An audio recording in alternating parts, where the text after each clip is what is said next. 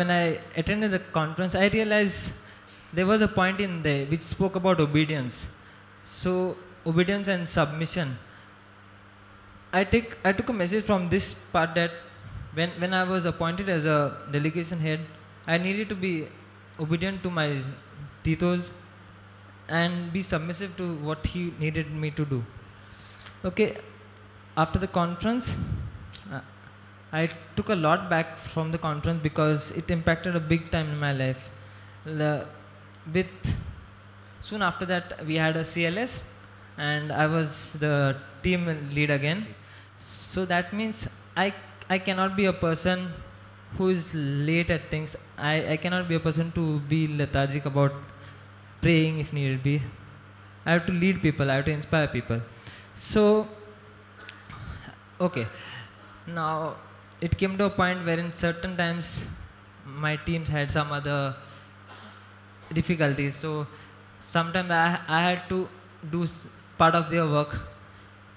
And not for 1 minute did I think that I had to do their job.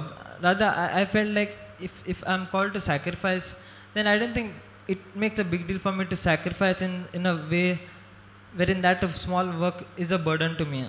I felt like, okay, I need to do it because I said yes to God's mission. So it might be even the smallest thing that my brother cannot do, so I'm there to do his part. Then came, also we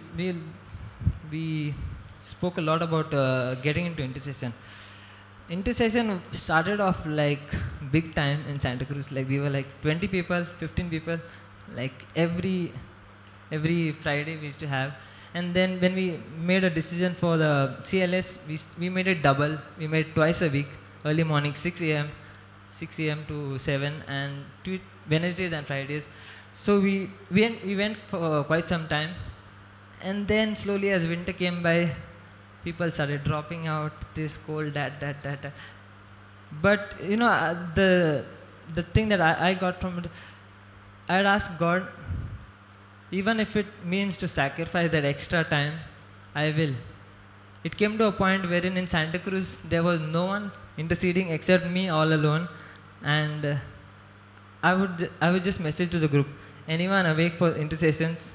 No replies. So I would say, okay, I think I have to do double on my part, so I will do. Even if I could have easily gone to sleep, but I said no, I need to give it as a sacrifice. So making a lot of sacrifices, and also it led me to be the important thing about it, like when you love God, you have to be faithful to Him. So even if it meant that no one is coming and I'm there, I knew that I have to be faithful because I'm saying to God, I love you, so I have to be faithful to just be there. And the fruits of all these sacrifices is, one is, just the other day I was saying to God, I think I need extra time to pray.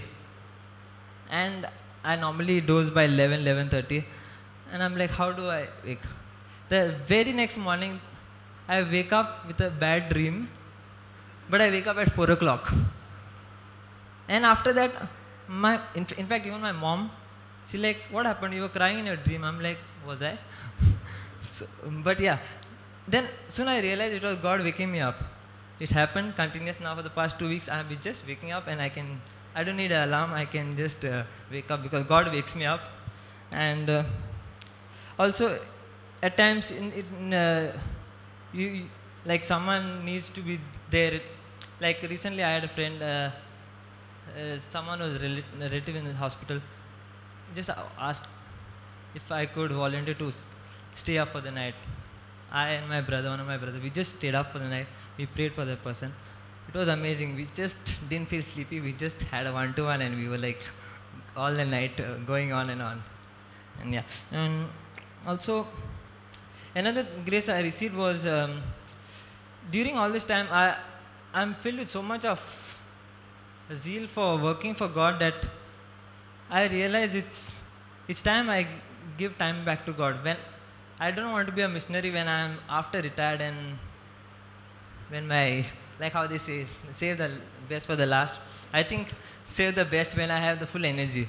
So I said, God, I'm willing to go for missions, and I've been invited for vision. So also I'm been able to receive graces with regards to my personal holiness, give away a lot of my weaknesses and my sinful life. So basically, this conference, to sum it up, has been a big blessing to me, because now I don't feel sacrifice is like a burden. It's just like it's a part of me, because Christ used to give an early morning of his time for God. So I feel I'm compelled to do it, and if I love it, I have to be faithful to do it. Yeah, that's about it.